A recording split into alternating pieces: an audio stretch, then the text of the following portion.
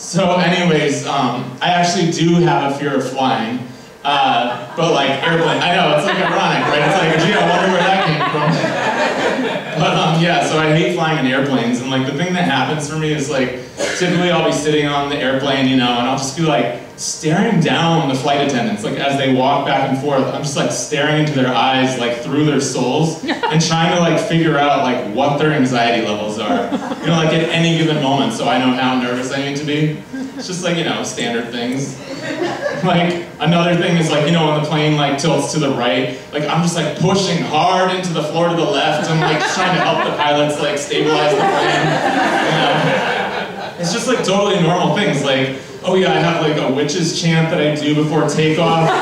It's something like, boil and bubble and turbulent struggles, take this plane high with no engine struggles. And it's like, I know, it's a lot, but it's like, I have to get it right every single time before takeoff, otherwise it's like I have to do it over, start over. It's like, it's wild, but yeah, it matters.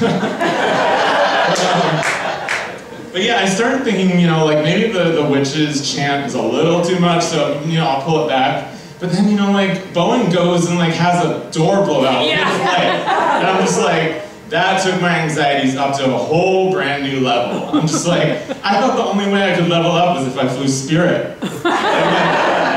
Boeing was like, guess what? We are not gonna tighten all the screws like on the engines. We're not gonna seal up all the emergency exit doors. But hey, guess what? Your tray table works and you didn't die, so welcome to Dallas.